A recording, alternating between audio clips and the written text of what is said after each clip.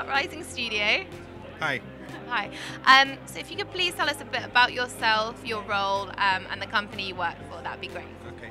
I'm Richard Hughes. I'm the Director of Social Strategy at BroadVision, and we sell enterprise social networks. We help people set up social networks for people inside their company and also customer communities, partner extranets and so on.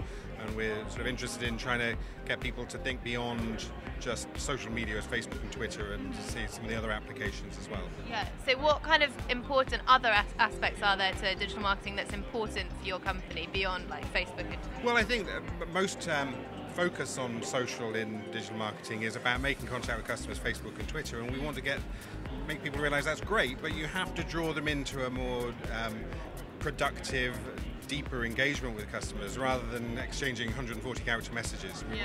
So we're trying to hook up from the excitement that there is around social and to get people to use it for real work, more direct business value. Yeah. Okay, fantastic. And are there any trends that you've noticed that have been happening this year within that sphere, and what kind of things do you think might be happening in 2014?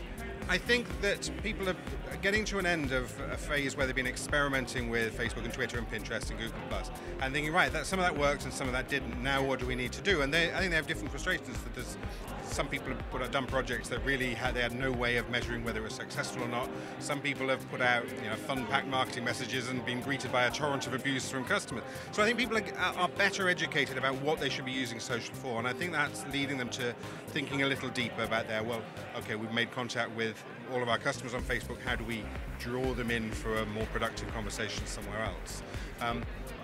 I think most people are really only beginning to realize that. So what I hope we'll see next year is that turning into real projects that are aligned with real business objectives, rather than this somewhat frivolous the experimentation that we've seen. Say, well, yeah, well, it's fair enough. I mean, at the start, everyone was guessing because they didn't know any better. Yeah. But we do know better. We've been doing this 3 or 4 years now, and we can make some better business decisions. Okay, fantastic. And what kind of advice do you think you would give someone just coming into the marketing industry now? What kind of skills do they need? Do they need like flexibility? What kind of things? I think someone coming in now has a massive advantage over a lot of people who've been here already, because a lot of what passes for digital marketing is actually analog marketing on a digital channel.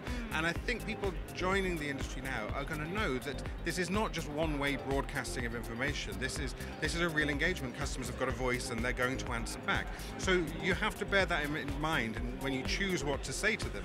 It's no good putting vacuous, frivolous messages out if everyone's real issue is the price of your product or the fact it's unreliable.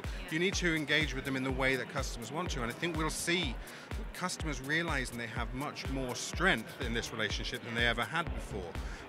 People always talk about customers crowdsourcing and customers getting together, but customers are typically very badly organized. They're each operating as an individual. When they start using social networks to put pressure on brands, we're going to see quite a change in the shift of the balance of the relationship, I think, there. And I think someone joining the industry now is much better aware of that because they're part of that changing demographic already. Yeah. So it kind of puts more power in the hand of the consumers. When they work out how to use it, yes. Yeah. And I don't think they have yet, but I think that's going to happen. Yeah, definitely. Fantastic. Thanks so much for talking to us. It's really interesting. Much. And if you could, how can viewers contact you on social media? Okay, I'm on Twitter at _Richard Hughes. I'm on LinkedIn at rhughes2832, which is hard to remember. Or you can find me on my blog, enterprisinglysocial.com. Okay, fantastic. Thanks so much for talking to us. Thank you very much.